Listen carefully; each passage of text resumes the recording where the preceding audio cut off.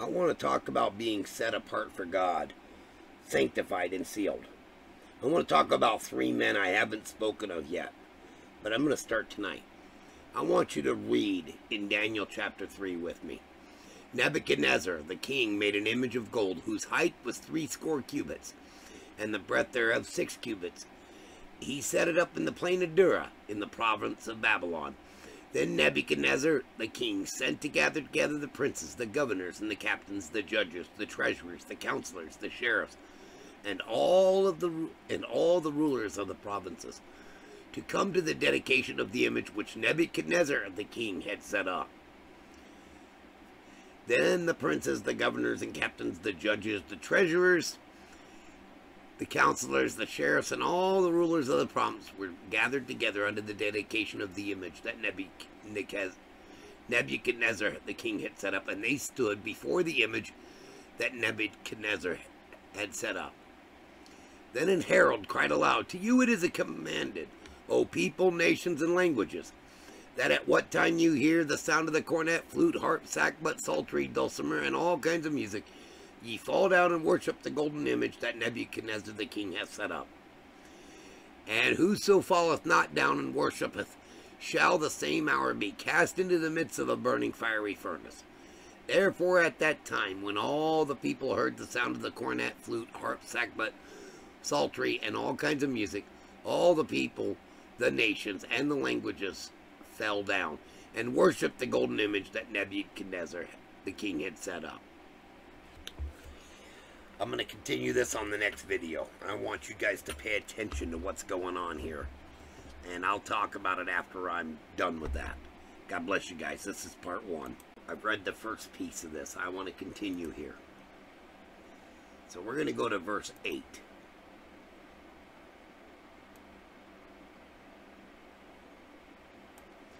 Wherefore at that time certain Chaldeans came near and accused the Jews.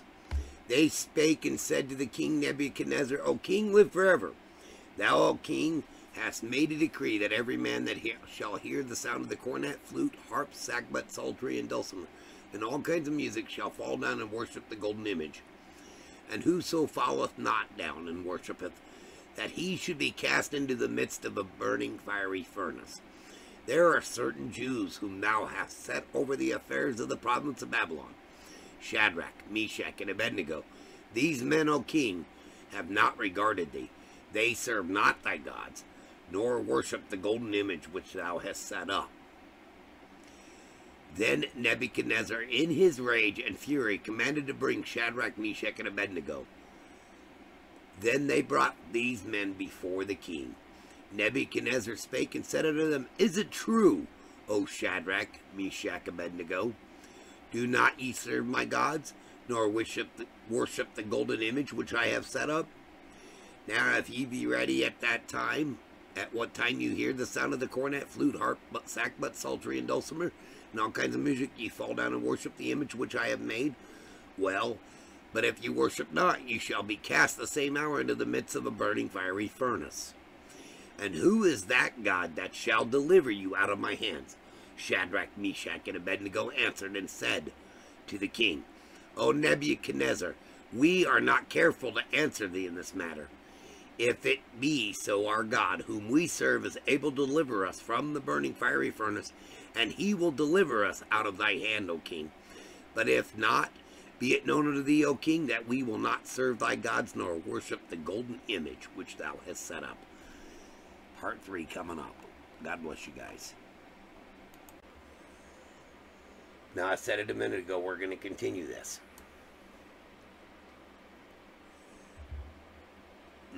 Hallelujah. Then was Nebuchadnezzar full of fury, and the form of his visage was changed against Shadrach, Meshach, and Abednego. Therefore he spake and commanded that they should not, Therefore he spake and commanded that they should heat the furnace 7 times more than it was to be wont to be heated. And he commanded the most mighty men that were in his army to bind Shadrach, Meshach, and Abednego, and to cast them into the burning fiery furnace.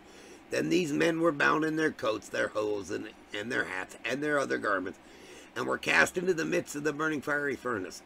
Therefore, because the king's commandment was urgent, and the furnace exceeding hot, the flame of the fire slew those men that took up Shadrach, Meshach, and Abednego. And these 3 men, Shadrach, Meshach, and Abednego, fell down bound into the midst of the fiery furnace. Then Nebuchadnezzar, the king, was astonished, and rose up in haste, and spake, and said unto his counselors, Did not we cast 3 men bound into the midst of the fire? They answered and said unto the king, True, O king. He answered and said, Lo, I see 4 men loose, walking in the midst of the fire, and they have no hurt, and the form of the 4th is like the Son of God. Then Nebuchadnezzar came near to the mouth of the burning fiery furnace, and spake, and said, Shadrach, Meshach, and Abednego, ye servants of the Most High God, come forth and come hither. Then Shadrach, Meshach, and Abednego came forth from the midst of the fire. And the princes, governors, and captains, and the king's counselors began being gathered together, saw these men upon whose bodies the fire had no power, nor was a hair of their head singed, neither were their coats changed, nor the smell of fire passed on them. We'll continue this in the next video. Now, I want to conclude this reading first, before I do another video where I'm going to talk and speak with you guys on this. Then Nebuchadnezzar spake and said, Blessed be the God of Shadrach, Meshach, and Abednego, who hath sent his angel and delivered his servants that trusted in him, and have changed the king's word, and yielded their bodies that they might not serve, nor worship any god except their own God. Therefore I make a decree that every people, nation, and language would speak anything amiss against the God of Shadrach, Meshach, and Abednego shall be cut in pieces, and their houses shall be made a dunghill, because there is no other God that can deliver after this sort.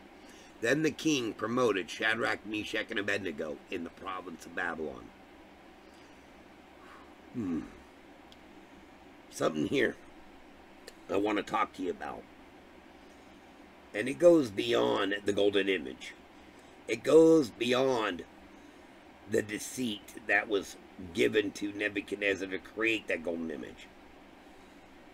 It's about being sanctified and steadfast, knowing what it means to be set apart for God. Not bending, not bowing, not capitulating to this world and what this world has to offer. Like I said, this is a short video. The next one will be my closing one on this. God bless you guys. Love you.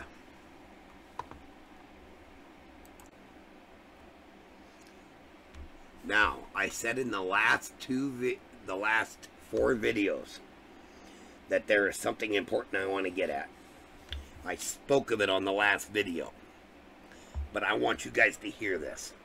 Shadrach, Meshach, and Abednego did not bend, did not bow, and they didn't burn, because they knew they were set apart to not worship any other false god, false image, or even blindly obey that which is contrary to God's commandments.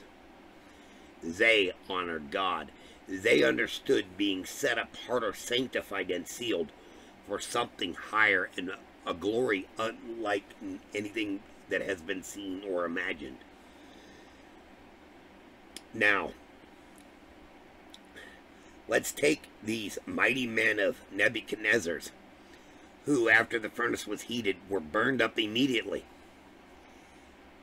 as Shadrach, Meshach, and Abednego fell into the furnace. Here's some rewards that I want to get at. One, they didn't allow Nebuchadnezzar to bully them into bowing to a false idol or an image. They stood true to their word and to their creator. They stood true to God. They didn't. And now, as Nebuchadnezzar in his shock looked into the furnace, there was 4 men in that fire, walking around unharmed, unsinged. And here's the kicker. They didn't even smell like they had fire on them when they came out of that furnace. They were completely unharmed. because of their obedience to God. When you understand being set apart goes beyond blind obedience to anything that man gives you to be blindly obedient to, never compromise obeying God over anything this world tells you to obey. If it is contrary to God, don't obey it. Just remember that. Be sanctified and sealed apart. God bless you guys. Love you.